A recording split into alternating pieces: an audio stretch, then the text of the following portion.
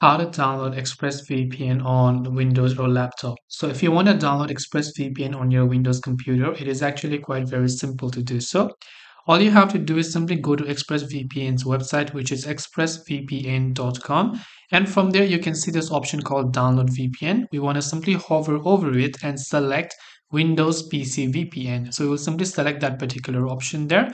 As we've done that, we can choose to get ExpressVPN or download Windows VPN. So we'll select download Windows VPN and it will basically give us a, let's say, an exe file, which we have to click the start download option.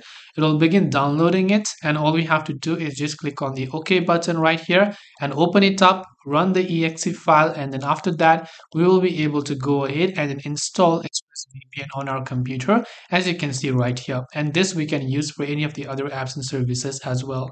So I hope this video helped you. If you have any questions, feel free to leave them down. Thank you very much for watching till the end of this tutorial, and see you soon as always in our next video.